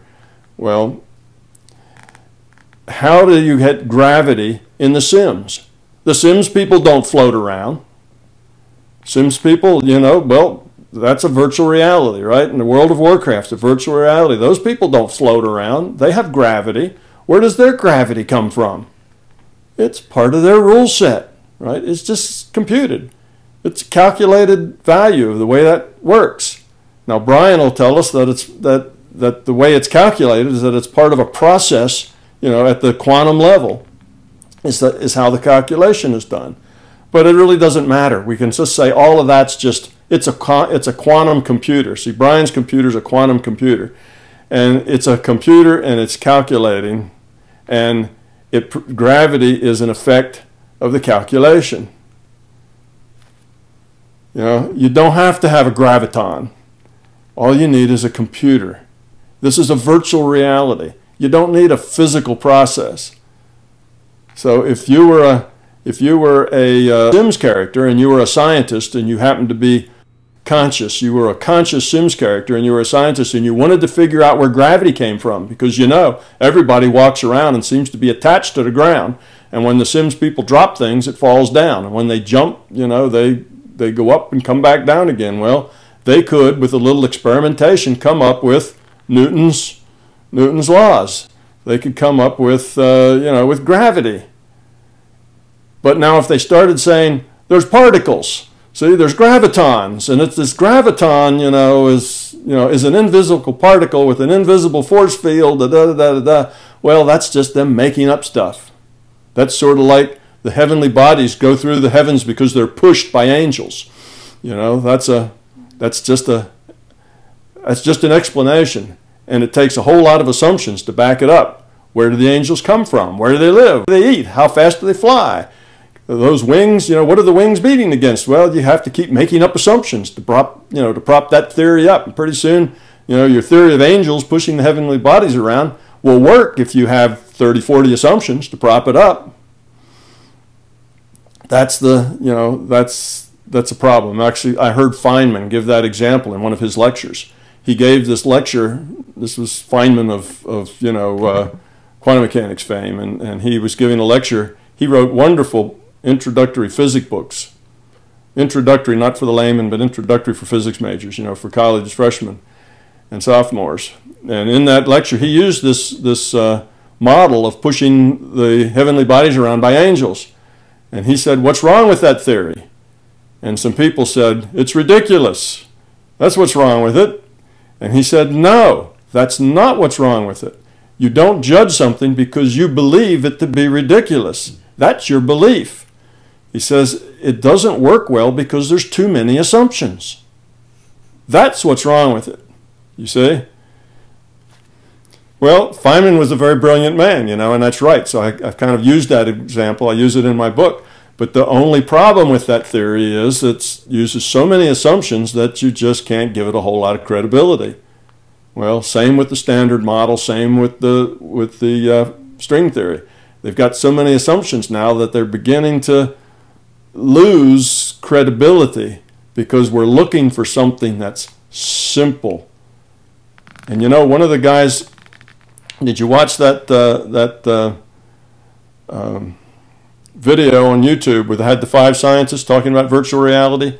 You watched that. That was called Rebooting the Cosmos. Yeah, Rebooting the Cosmos. And you notice there was one physicist from Europe. I don't remember his name now. Jürgen, right.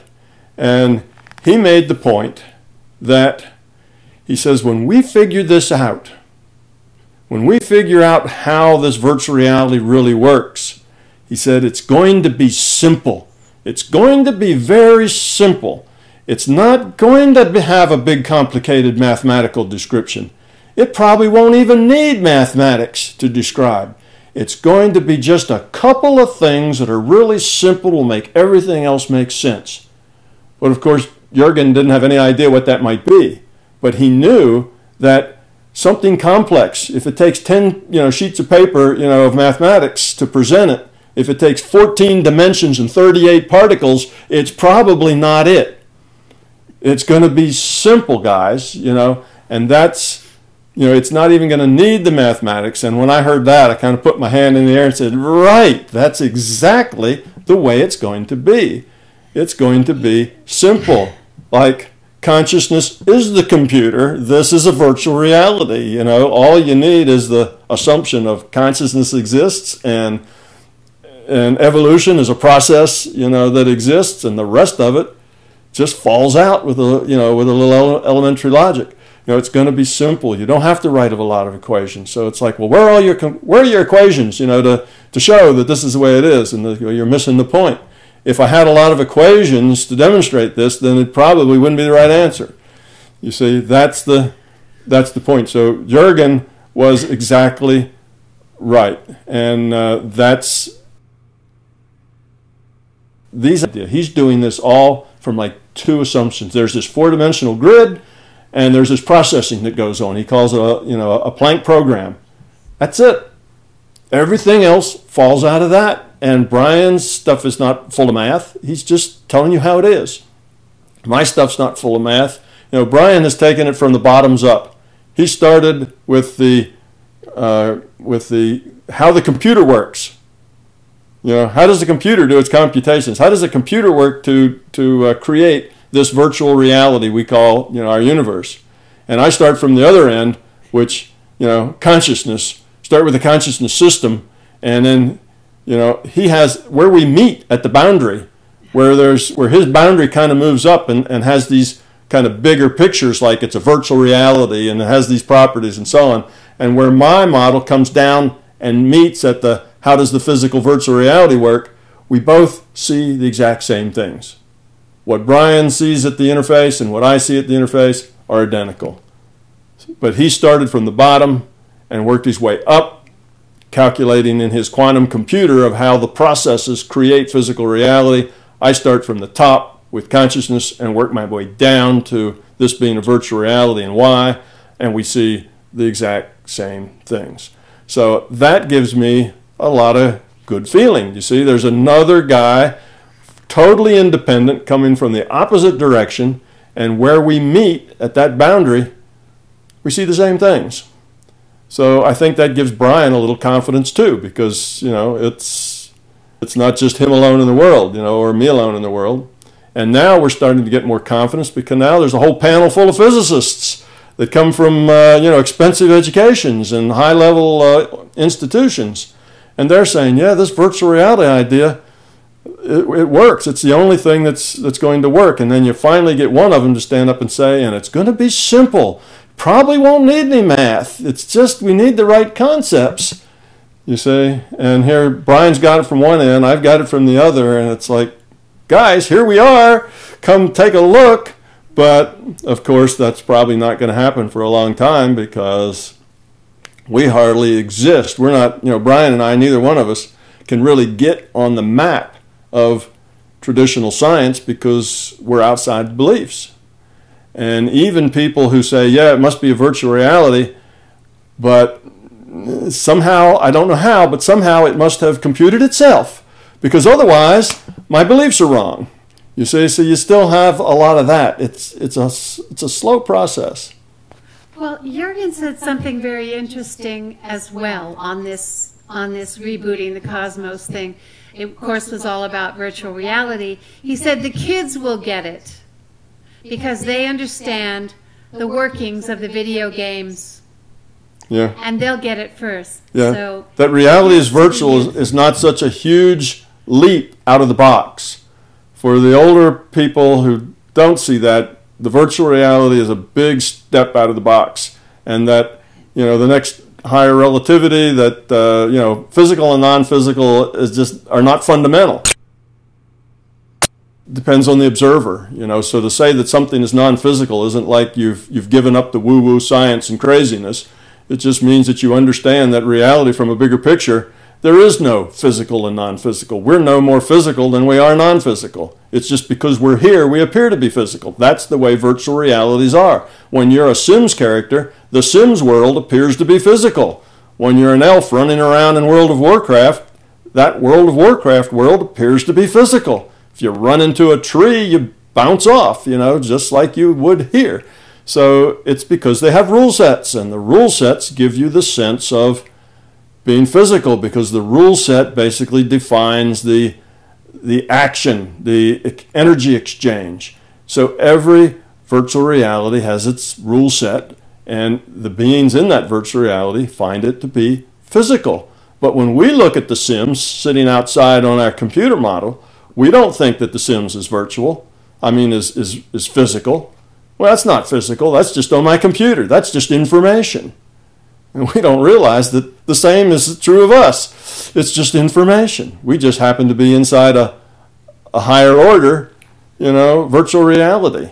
So that's the big step. And I think you're right. I think the kids coming up who will have virtual reality kind of in their blood by the time they get into being physicists and things like that, they won't find that step out of the sandbox to be so huge and scary. They'll say, wow, neat idea. We're in a virtual reality. I dig it. They will like that. So I think times are coming, and maybe they're only 20 or 30 or 40 years away when we, I know some famous guy said, how you change fundamental theories in physics? You wait for the older physicists to die. I can't remember who said something like that, but there's a term that says what you have to do is wait for the old guard to turn over. And that then gives you a better chance at seeing a different picture, because as long as physics is stuck in that belief box, there isn't going to be a solution, and that long dry spell is going to keep on keeping on being dry. That's kind of where we are. But I think we're kind of on the cusp of doing better, because we do have a whole new generation coming up that see virtual reality is not all that far out. And we have even a lot of physicists now that are the old guys, in positions of authority, like this panel. And they're saying virtual reality, although they still are stuck with nowhere to go. What's other? Fredkin's been stuck with other for 25 years now. Hadn't gotten by it. And this other guy thinks it must compute itself. And Jürgen was the only one who really had a good grip on that. And he said, it's going to be simple. It's just not going to be a big mathematical thing, guys. It's just going to be a simple concept. That's so we are getting there. It's starting to turn. But now Jürgen's probably 1 or 2 or 3 out of tens of thousands. So it's still very much in the margins. But yes, Rupert Sheldrake is absolutely correct. And there was a few more of these dogmas of science that he didn't put on his list that need to go there too, like the standard model, particle physics, gravity. Well, I guess he maybe had gravity on it, but there's and they all boil down though to the same belief blindness. So you have 10 of them or 11 or 12 of these pieces of dogma, but mostly they boil down to the same logical problem, and that is physical reality is all the reality is. It's the only thing that exists, and everything that exists is a causal result of physical process. And that's the kind of the one big belief that is driving most of the rest of it. They just can't see that there may be any other way to do business. So with a virtual reality, like we just talked about, you know, speed of light can change. It's just a number in the computer. It's an input value. The larger consciousness system is running this and it has input values. What do you want your refresh rate to be? Well, I don't know. How much throughput can you stand? About this much? All right, let's make it about 10 to the minus 44 seconds. That ought to be okay. Sure, run. You know, and when it comes time to change it for whatever the reason is, because we need more resolution or because we're grown up enough now that we can get out of the playpen or whatever, it can change. But meanwhile, it doesn't change very often or very much. And the system tries, when it changes things, it tries to keep it as constant as it can within the fact that it has to choose from discrete numbers and can't always make it come out exactly right. So I don't know, it just seems that these ideas seem to explain so much with so few assumptions that you kind of end up shaking your head and saying, you know, come on guys, you know, give us a chance, you know, give us a look and see what's here. But we got to get through that belief barrier first. And that's what, you know, that's why we make these videos, right? That helps us get through the belief barrier. Yes. But Rupert Sheldrake is one of the people who's trying hard to break down those belief barriers, and you know, my hat's off to him. He's doing a very good job of it. Although I understand his TED Talk got edited, and he got edited, I suspect, because he got outside of the beliefs that are acceptable. There's a whole explanation as to why it was removed from the TED Talks list, and then there is, I think I've sent you a link to that, that there's a, Dr. Sheldrake responds to it, and TED Talks claimed that they didn't want to put into a science category something that appeared to them as pseudoscience. Right. So they've listed it and placed it somewhere else on a blog that TED Talk has, and that was the reason. Yeah, well, that's exactly what I said. It's because it conflicted with the belief. He ran afoul of the very dogmas that he was talking about. The block of you know, of the traditional physicists there said, this is nonsense, this is pseudoscience, that's not real science because it disagrees with our beliefs. Well, of course, they don't say our beliefs, they say our fundamental says that this cannot be true, therefore it isn't. Well, it's their beliefs. So that's what happens, you see. That's what happens to Pear Labs. Pear Labs has this and they get the cold shoulder. Nobody will publish their documents because, not because their science isn't good, but because their science conflicts with physics dogma, with physics belief. So they don't get to publish, and the Sheldrakes get their stuff put under pseudoscience and whatever. So that's kind of what we're up against. But time will help us. Again, a decade ago when I published these books, you couldn't find a scientist outside of Fredkin who would stand up and say virtual reality without also saying, oh, that's pseudoscience, baloney, you know, that's, you know, only fools would think that, and so on. And Fredkin evidently got a lot of that from what he said at that meeting. You know, he went for a long time when nobody would take him seriously. And now he's on a panel, you see, of something being taken seriously. So there are changes. It's moving in the right direction, but true believers, trying to move them off their, you know, belief center, out of their belief trap, is a slow business. I've always thought, you know, I started, when I first published My Big Toe, I sent it around to a lot of the top consciousness researchers and some of the physics people, and basically it got the same kind of welcome as the Sheldrakes did on TED. You know, it never got read, never got looked at, and I came to the conclusion that you don't work this problem from the top down. You don't go to the existing experts and people that are the top of the field of, say, consciousness research and so on. That's not where the answer is going to come. Those people have a vested interest in keeping it just the way it is because they're top dogs in this field under the current assumptions, and they don't want any other things than that. And everything else is bogus and pseudoscience. They're going to squirm and fight. They don't, they're not interested. They don't have time. They're too busy, and so on. That the only way this will eventually work out is from the bottoms up. So then I gave up on all of that, trying to appeal to people who were scientists or conscious researchers, and I said, let's take it to the people. Let's just, eventually the scientists will be drugged, kicking and screaming, to the truth into the future. But it's going to be drugged, kicking and screaming by the rest of the people. They will eventually change their minds, but it won't be quick. And it won't be easy. And top down doesn't work. It's got to be bottoms up. So that's why we make these videos. And that's why, Rupert Sheldrake gets up and does TED Talks, even though he gets put in the pseudoscience box. He does TED Talks. And I think that's the solution, is from the bottom up. Once once a lot of people get it, then more of the young people going into science will get it. They'll come with that.